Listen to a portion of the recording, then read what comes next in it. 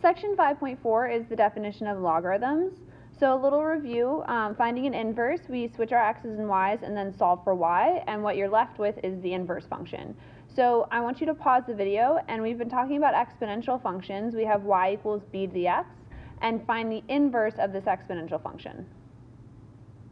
So what will happen is you switch your x and y, and you end up with x is equal to b to the y, and then there's no way to get this y out of the exponent.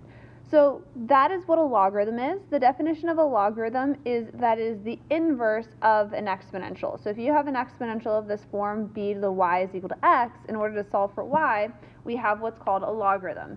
So this says log base b of x is equal to y. So it's the inverse, or solving this exponential equation, where b, our base, is a positive value, and x, what you're plugging into your logarithm, is also a positive value. So if you have your exponential form here, this is your logarithmic form.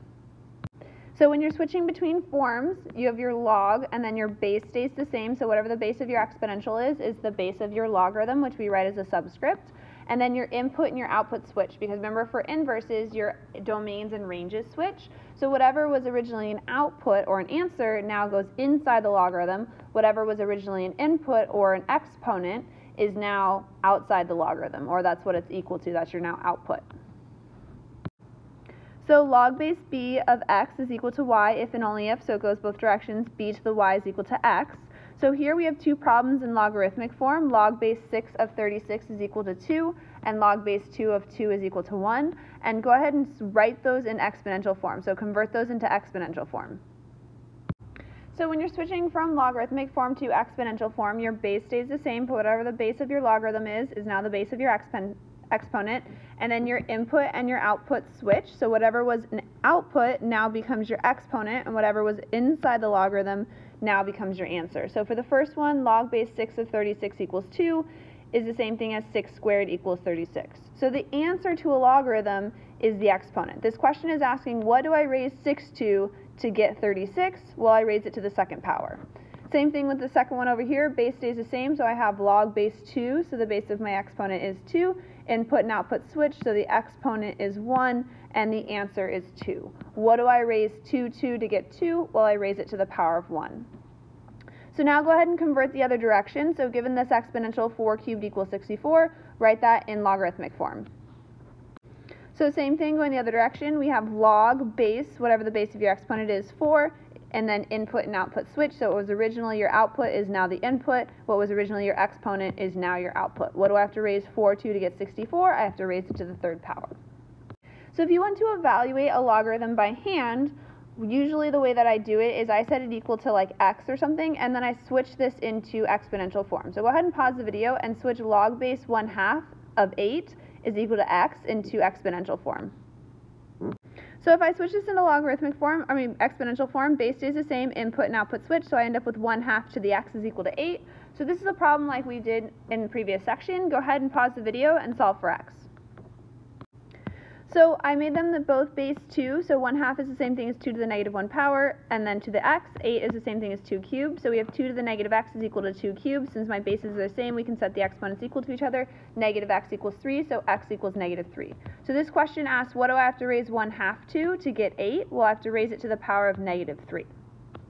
This one is the same thing. Whenever you see a logarithm that doesn't have a base written, that is the same thing as base 10. Mathematicians are lazy, and log base 10 is something that comes up a lot. So whenever you see a logarithm that doesn't have a base written, it's the same thing as base 10. So go ahead and pause the video and evaluate log of 1 over 100.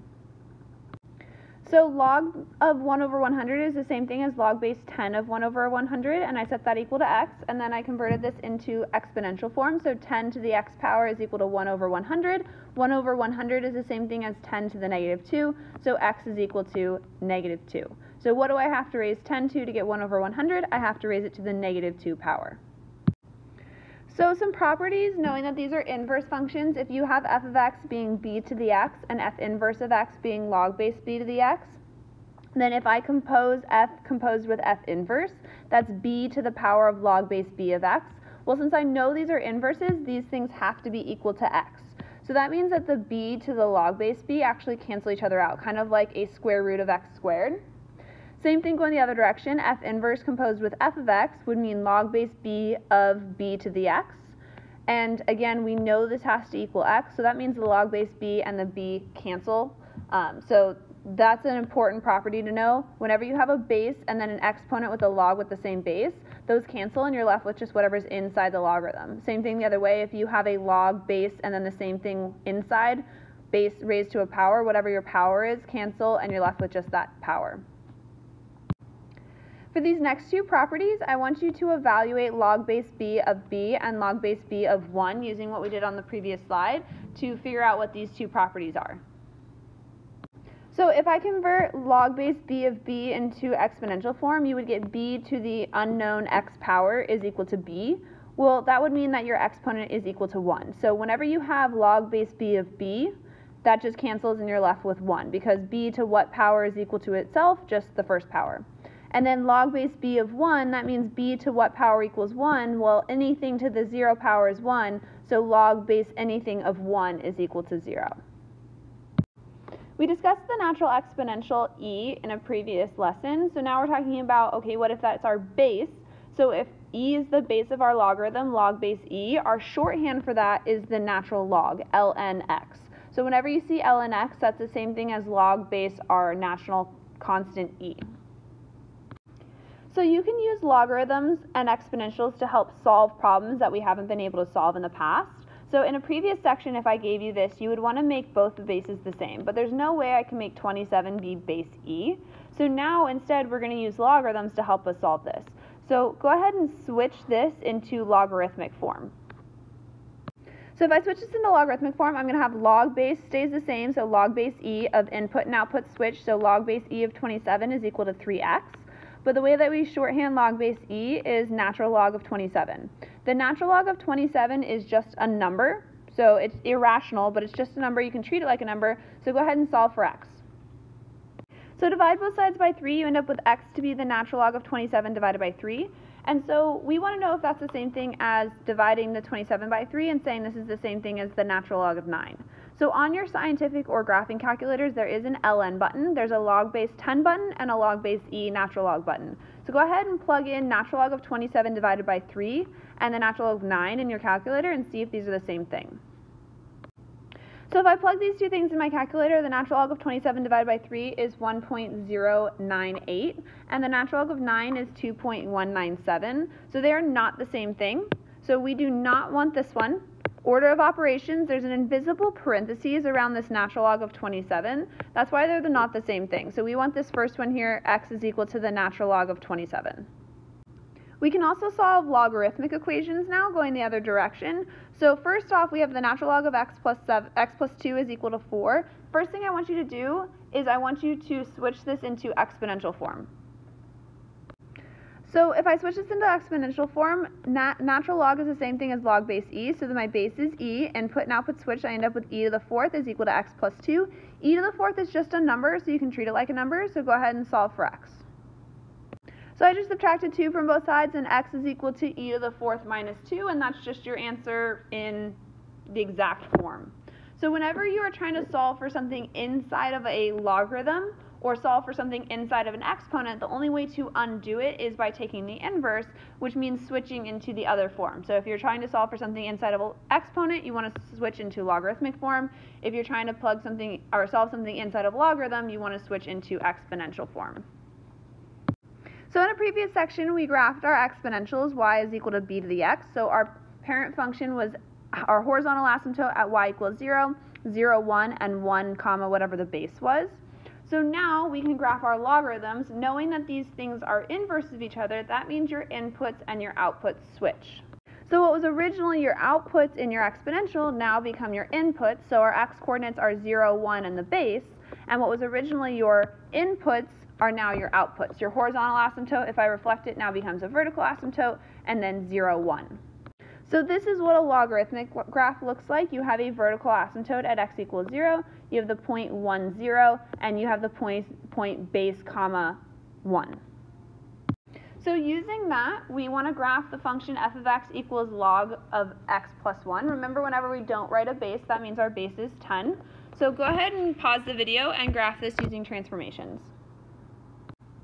So in gray, I had the parent function, and remember when we don't have a base written, that means it's base 10, so the parent function is y equals log base 10 of x.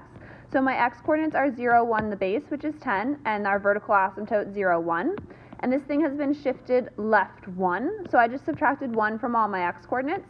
So our vertical asymptote is now at x equals negative 1. The point that was originally at 1, 0 is now at 0, 0, and the point that was originally at 10, 1 is now at 9, 1. So here we have f of x is equal to negative natural log of x. Go ahead and pause the video and graph this using transformations.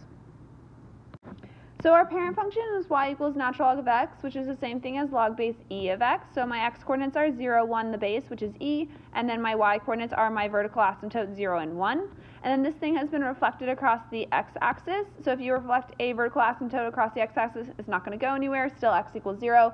If you reflect something that's sitting on the x-axis across the x-axis, not going to go anywhere, still going to be at 1, 0. And then this point E1, if I reflect it across the x-axis, is now E negative 1. So E is about 2.7. So I have my vertical asymptote, I have the point 0, 1, 0, and I have the point E negative 1. One thing to notice is that because of this vertical asymptote, it's going to get infinitely close to it, but it's never going to cross. So notice there's no negative x's here. So this was mentioned on a previous slide, but the domain of a logarithmic function, or this specific logarithmic function, is that x is greater than 0. So whatever's inside your logarithm must be strictly greater than 0. So this is a new domain issue for us to know. Whatever's inside your logarithm must be strictly greater than 0. So here we have a last one, y equals log base 4 of x minus 2 plus 3. We want to graph this thing using transformations and also find the domain of this function. So go ahead and pause the video and try this. So this is log base 4 of x is our parent function, and it's been shifted to the right 2 and up 3. So I started with my x's 0, 1, and the base, which was 4, and then my y's vertical asymptote 0 and 1. I shifted all my x's to the right 2, so I added 2, and I shifted all my y's up 3, so I added 3. So the vertical asymptote is now at x equals 2. My point that was originally at 1, 0 is now at 3, 3, and the point that was originally at 4, 1 is now at 6, 4. For the domain, whatever's inside your logarithm must be strictly greater than 0, so the domain is x is greater than 2. And I didn't mention this before, but the range for all logarithms is all real numbers. So this has been an introduction to logarithms and graphing logarithms as inverses of exponentials.